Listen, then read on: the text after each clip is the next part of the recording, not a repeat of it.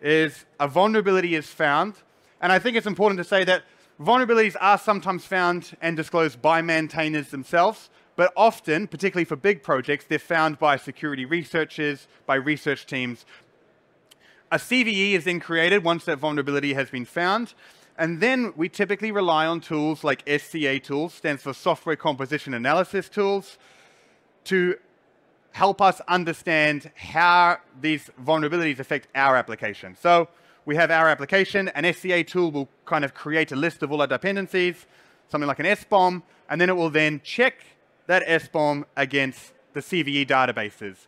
So there's about 5 main CVE databases. You have the MITRE CVE database, you have the NVD, you have the GitHub Advisory database, and you have multiple other ones as well. But here, in this model, there is a fundamental flaw, and that fundamental flaw is that in order for there to be a CVE, someone has to report the vulnerability. So you have to, either a security researcher has to find it, or the maintainer finds it, they release an update, they disclose that there's a vulnerability, and a CVE is created. It's very, very important because if a CVE is not created, we have no idea in our current system that that component is vulnerable.